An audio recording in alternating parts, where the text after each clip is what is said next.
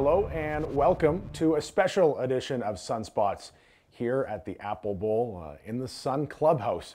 My name is Evan Cooke. Pleased to be joined by the president of the Okanagan Sun, Les Weiss, here to talk a little bit of football and talk about this team that you've been involved with for some time. Wanted to kind of talk a little bit about your history being involved in football here in Kelowna. How did you first get involved with the Sun?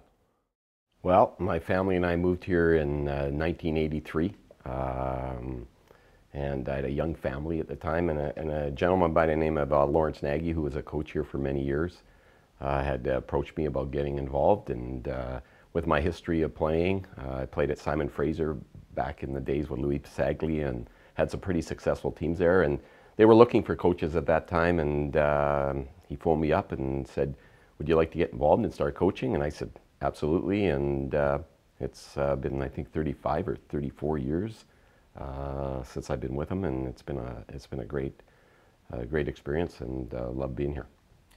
Yeah, how has that kind of gone, starting out in the coaching ranks and then moving along and doing really just about everything with this team along the way? You've been, like you say, a former player, a former coach on really all sides of the ball, but how's that progression kind of gone with you tackling tons of stuff for this organization? Well, a number of years ago, like I said, once the coaching thing kind of went along, and then a gentleman by the name of Dr. Barry Ness, who started the program back in 1981, he was gone for a while and then came back in '88 and took over as president for, I think, 2 or 3 years after that. And then he stepped aside, and I got out of the coaching and got on the board of directors, and it kind of ran from there. We had a small band of directors at the time, Royce Hetherington, who's been here almost as long as I have, and Bob Lindsay, who've been so instrumental in this program's growth.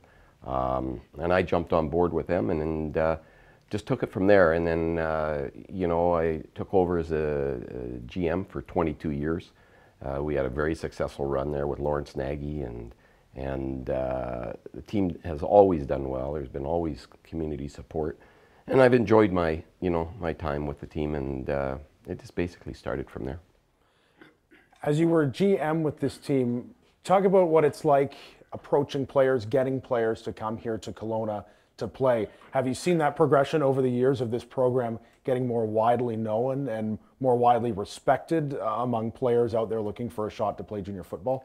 Well, you know what, Evan? There's this program is very well known. I've run into a lot of professional players who I've talked to from all over North America, from the NFL, from CFL. As amateur football goes in this country, there's not a better place to play than the Okanagan Sun. Players who have played in the NFL have it. Danny Watkins, Mo Ellen Weeby, who's played there. Terrence Houston, Jermaine Haley, who are here, speak so highly of this program that it is a wonderful place to play for players who are taking a year off of college, who aren't ready to go to college, and it's a great program. It's a great place to play. Makes our job very, it's certainly you're recruiting against some great teams, in this conference and throughout the Western Canada, but. Kids are always, when you talk about the Okanagan Sun and playing here, kids, will certainly give us a listen.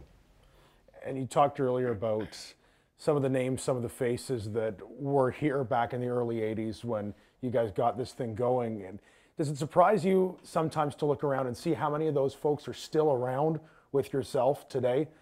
Guys that a lot have been here close to day one, but they're still here and they're still giving to the program.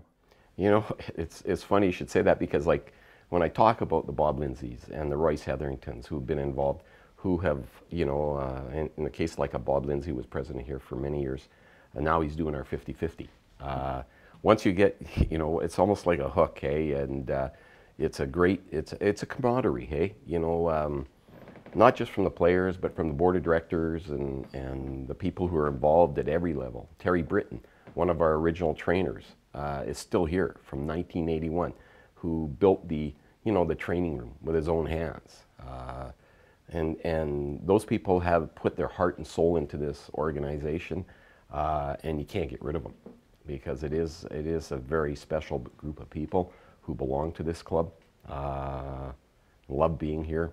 I mean, there's times when you want to pull your hair out because it is a volunteer organization, and it's a tremendous amount of work to run this program. And those people are also valuable to this organization. Speaking of the history too, I mean, the room we're sitting in has quite a lot of history. This clubhouse actually burned down and had to be kind of rebuilt from the bottom up. Talk a little bit about that history element, because there's a lot of it in this room we're sitting in right now. Well, you know, we've replaced a lot of the history with the, you know, the names on the walls. I got a call, it's funny, I got a call one night about 3 in the morning from the fire department, said, hey, you had a little fire down here, do you want to come and check it out? And I said, was it that bad? And he said, yeah, you should probably come down and have a look. It was extensively just done, and we had to rebuild it. The city helped us out tremendously. We are a big part of this city. We've been here for a long time, and they recognize how valuable this organization is to it, and they threw in a lot of support for it. But as you look around, there is a lot of names here. Unfortunately, there's a lot of people who have passed, who haven't been able to re-sign the wall. But I think that there's whenever a player comes back here, they'll come up here and re-sign the wall. Let's talk as well a little bit about where the program is at right now. In the BCFC in particular, there's been some good competition this year. Obviously, West Shore is right up there. VI Raiders have been right up there as well. But as this team looks forward in a potential playoff run, how does this team prepare for and go up against really big powerhouses out of that Prairie division as well? We all know about Saskatoon, and they came here and showed us the strength of that program last year, for example. How does this team go in and compete with really big programs like that?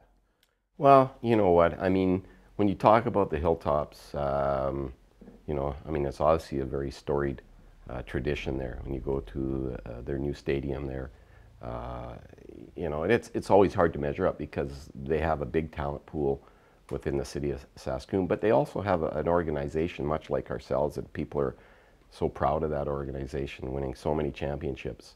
And you look in our league, and I was saying last week, even after we played Kamloops, I know that their organization, Dino up there, who's the president of that club, has given it their heart and soul, and I honestly think that they're an up-and-coming team. And I think from a parity, we want parity. I mean, everybody in this league wants to win, and we'll all, give it our best effort. So you take it one step at a time. Our coaches, I think, have done, an incredible job. They have to prepare for, even Chilliwack, this year. I know that they've really struggled, but they've even given everybody, their hands full. So, you take it one game at a time. You hope you come out on top. I know that they give it their best effort. The coaches are here pretty much as we speak, here studying film, and you just go for it. You just take one game at a time, and hopefully we'll come out on top. Where do you see this program going in the future? What does the future of the Okanagan Sun look like here in Kelowna, and as well as it relates to the rest of this BC football conference? Well, I mean, again, 30 since 1981. I don't even know how many years that is. Like, let's try that. 35 years. 36 now. 36 years now. We want to always strive to be. I think our big goal has been try to get more kids in school. We'd love to have as many players as we can in education. And again, I want to bring up their name, JDS Energy. Without Jeff Stibbert at JDS Energy, we wouldn't be where we are today. The on-field stuff is great, but I think that we're here to help kids progress to next level, give them a place to play football, a good organization, help them with their education, or help them get to the next level, which would be university, or help them get onto the CFL or possibly NFL, like some have. And I think that's where I see this team going. I just want to keep building that scholarship fund, keep helping kids progress in life. To me, that to me is more than the wins and losses. That's the important thing, is we make good kids, good citizens, good community leaders. That, to me, is very important. Les Weiss is the president of the Okanagan Sun, and this has been a special edition of Sunspots. Thanks for watching.